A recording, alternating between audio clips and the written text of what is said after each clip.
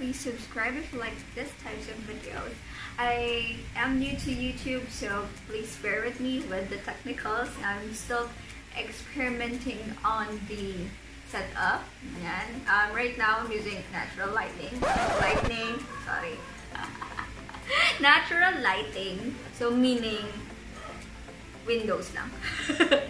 Windows lang. And I'm using my phone. Kasi nga, I'm checking out what works for me. Kasi nga, baguhan na ako sa YouTube. Ang dami kong sinasabi. Pero, today is going to be a review on the M&Co Cosmetics. The Iconic Lips Bold Matte Liquid Lipstick. Yan, I have 2 colors. I originally have 3 colors. I gave the other one to my aunt as a birthday present.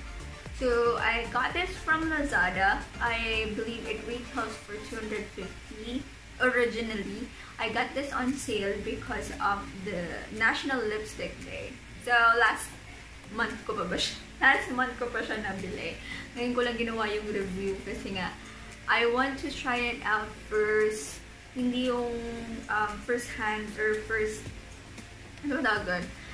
first impressions. I want to do a thorough review on the product kasi kakaiba siya. And I also researched and I found nothing about the product. Ang onti lang no reviews on it.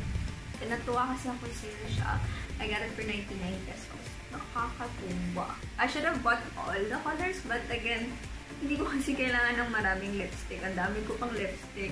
I just want to try the line out. And ang model niya si Rian Ramos. I originally want the one on her lips. Yung insert ko na lang yung picture right here. Ayan. I originally want yung nasa Instagram page ng M&Co Cosmetics. Yung nasa lips ni Rian. Particularly yung nasa lips ni Rian Ramos. But it's not on sale. And hindi ko pa na-try yung formula, so I really don't want to risk my 350 pesos or 250 pesos. So hindi ko kasi memorize yung original price. Pero I don't want to risk buying it on original price if the lipsticks are not good. Okay?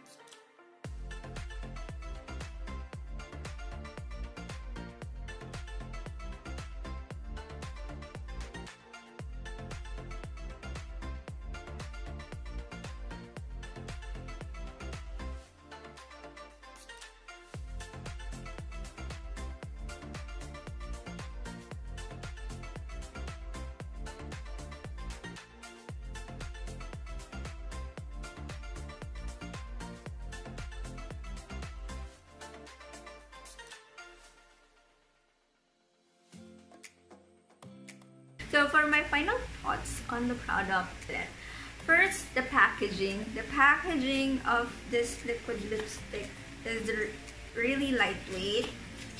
Wait, ayaw na matanggal sa box yun. Really lightweight, super classy ng gold embellishments. As you can see, it has, I believe, it had 3 ml.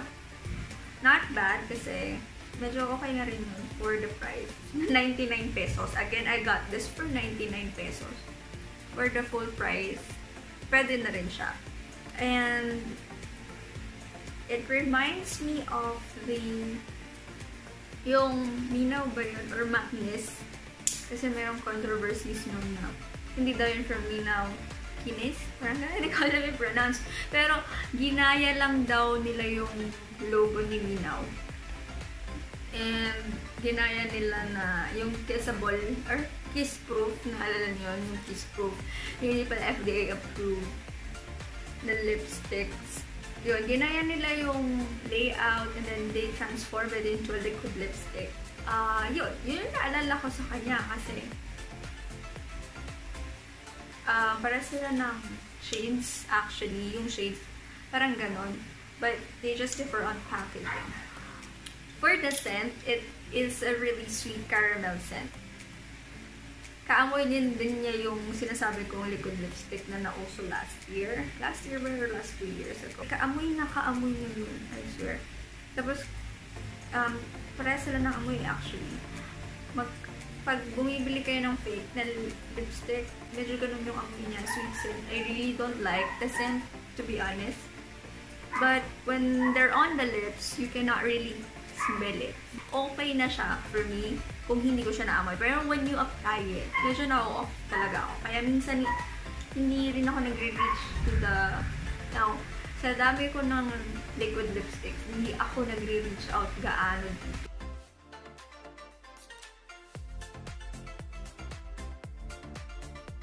Nung in-apply natin yung lipstick, mga 5:30 yun.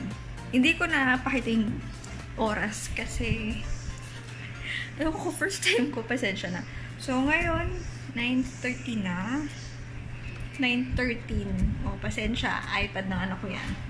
9:13 na and kumain ako ng cake, yung huling update ko. Yun lang din yung kinain ko, tapos lagi ako nag-water. Ito na siya. As you can see, yung inner portion, wala na. Ano naman, pero nabura na. Looks decent for me pa rin. Halata lang. As you can see, hindi siya ganun ka-long lasting. Kasi, pag kumain ka na, nawawala na yung gitna. But it's still kiss-proof. See? Kiss-proof. Ulitin ko ba talaga? Ayan. Kiss-proof siya. But, magtatagal siguro siya. I tried this na regular office day. Kumain ako, I drink coffee every now and then. Yun nga, nawawala yung inner part niya. And also, the inner part of the lips. Pero, madali rin naman siyang i-reapply. Pero siguro kung hindi ka iinom, hindi ka kakain, kung iinom ka using a straw, hindi siya mawawala. Agad-agad. Kasi yung outer, napansin ko yung outer lips ko, nagstay siya for like 7 hours. Kasi ang nire-retouch ko lang yung gitna. Which is, for me, for a typical lipstick, normal na ganun na nawawala yung gitna. Medyo, yun lang. Yun lang yung na-notice ko. And for the colors, I really like the selection of colors. They have nudes, they have reds, they have pinks. So depending on your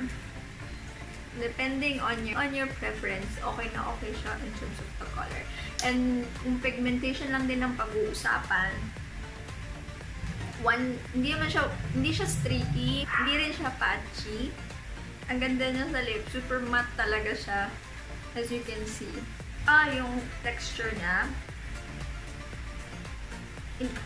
hindi to one swipe goodness or one dip lang. It will not consume the whole of your lips. Maybe because of the applicator, it's too small. See? It's too small. So, medyo nakadalawang dip ako. Just to get the pigmentation that I want. But still, if you do the second coat, hindi siya ganun kabigat sa lips. Tapos, lalo na kung one coat lang, super lightweight niya. And, yun. Those are my thoughts. So, for my favorite shade, since I only have 2, but nakita ko yung isa nga na binigay ko sa aunt ko, the catsuit one, it's a nudie type of color, para siyang touch of spice ni Maybelline. So, medyo ganon.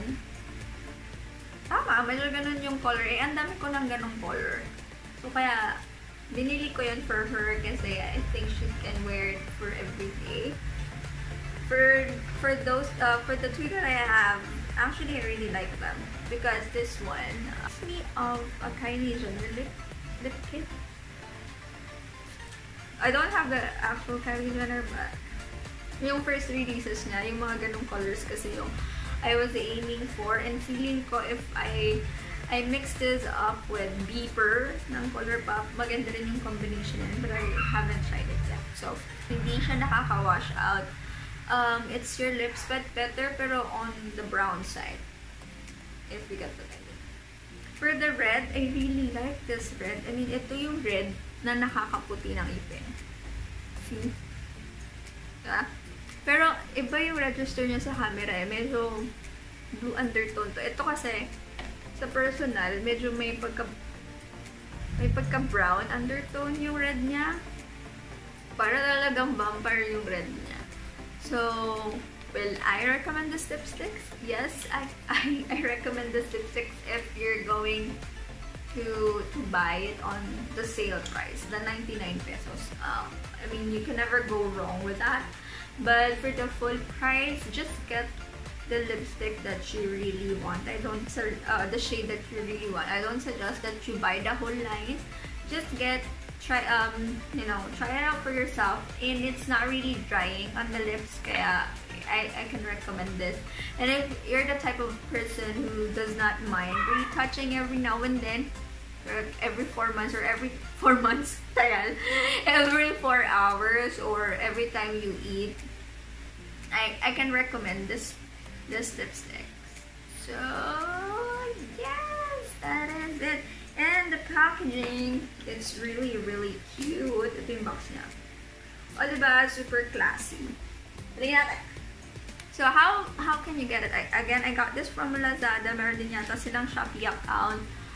You just have to pay for shipping. But, I'm not sure if they have physical stores. Yun. Meron silang Facebook and Instagram. Yun. And a website.